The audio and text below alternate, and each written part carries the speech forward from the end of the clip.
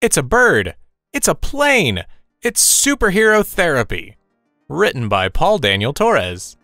Today we're going to be talking about the benefits of superhero therapy, specifically through the story of Dr. Janina Scarlet, a licensed clinical psychologist who survived Chernobyl radiation and immigrated to the US when she was 12. As a child, she grew up in the Ukraine.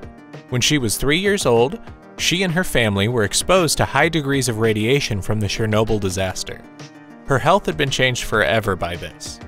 Her body is now incredibly sensitive to changes in weather, like rain, and changes in radiation, like meteor showers. These leave her extremely ill, in some instances so ill it's life-threatening. When she got to America, she was bullied by other kids for being radioactive. This is when her love affair with superheroes began. As she watched the first X-Men film, she saw how Storm's power was connected to the weather just like how she was. Storm quickly became her favorite superhero.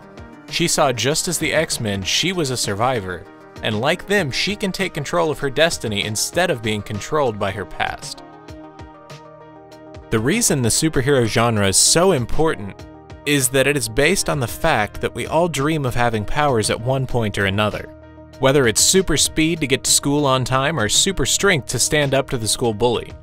Because of these desires, we connect to those characters with powers. Since humans are social creatures, they want to be understood and supported, but it's hard to open up to other people, especially when it comes to mental health.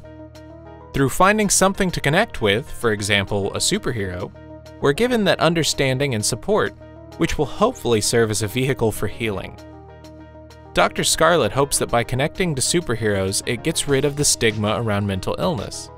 People will stop seeing themselves as mutants and instead see themselves as the heroes they really are. This is the basis of superhero therapy.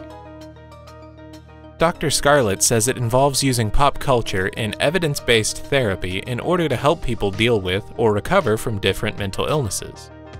By connecting to their hero, they connect with their core senses and values. Many people feel held back by their circumstances such as poverty, physical disability, or mental struggles. Sometimes they also have a hard time connecting to things they care about. For example, creative work, family, and friends. This therapy is designed to help people not only better manage their struggles, but to become their own version of a superhero using the skills and abilities they might already have or are able to learn along the way. The therapy is also transdiagnostic, which means it can be applied to any mental disorder. As well, people don't have to be veteran comic book readers. It can vary from characters like Harry Potter to Rambo. Personally, my favorite superhero is Spider-Man, particularly Peter Parker. Peter is the fruit of his environment, given a strong moral backbone as a child but constantly bullied, feeling like he wasn't good enough because of the loss of his parents. This is only strengthened by him causing his Uncle Ben's death. Spider-Man is plagued by constant anxiety and self-doubt. He's always asking himself if he's good enough or if he can achieve it. He always wonders if he is worthy or good enough to be a hero. Sometimes we don't know if Peter is driven by his inherently good heart, following the example of his Uncle Ben or his own guilt. But despite all his self-doubt, despite all his anxiety, he always reminds himself of the countless times he overcame them.